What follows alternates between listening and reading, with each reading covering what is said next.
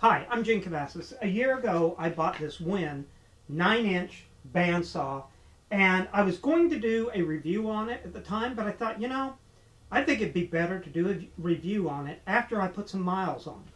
So after 1 year and a lot of projects, I'm ready to talk about this machine. So let's get started.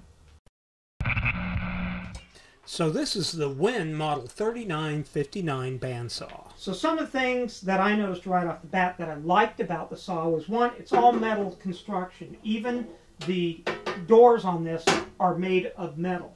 The adjustment is very simple with the blade for tensioning. On the back is your vertical adjustment that will allow you to adjust the tracking back and forth of the blade. Also, there is a side window that you can look through to see that your blade is tracking properly. The doors open separately, which I've had my previous bandsaw that was a plastic front and you had to open both doors at the same time. The top is a 12-inch by 12-inch platform and it adjusts up to 45 degrees. And you may say, would I ever use that? But I've actually been surprised I have used that. The width it can cut is 9 inches, and the height here is 3.5 inches. I could run a 2x4 through there. It comes with a simple rip gate, which I didn't think I'd use that much, and turns out I have used that quite a bit, and I've used it several times very close to get some of those nice straight cuts. The thing that impressed me was I didn't even have to do a lot of adjusting on this, and it has always tracked very well. Besides the tracking, you can make your adjustments fine-tuning the blade back and forth with a set of Allens into the front and the side. To raise the blade, you loosen the back and you raise it up to the height you want, then tighten the back. The biggest thing about a bandsaw is they're a fantastic tool so long as they're set up right. But if they're not set up right and it's not tracking well, they're a bigger pain than any tool I've ever used. This one has not been that issue, and it adjusts easy and very well. It also came with a miter gauge. It's a small miter gauge, but I've used that on a few projects as well.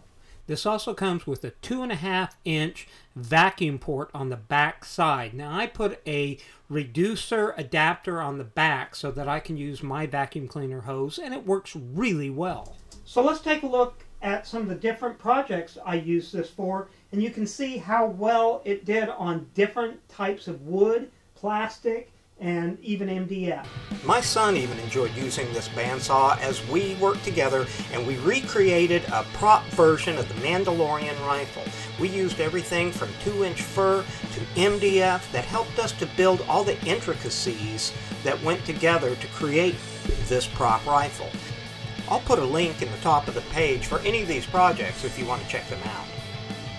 I was also able to create a vintage Coca-Cola style bottle opener by stacking up 4 1/4-inch pieces of MDF and then intricately cutting the shapes out for this vintage style bottle opener.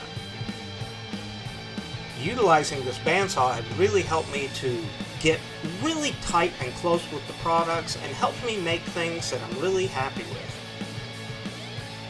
Once again, using poplar, I built an electric acoustic guitar cutting the body and the face out of a hardwood material.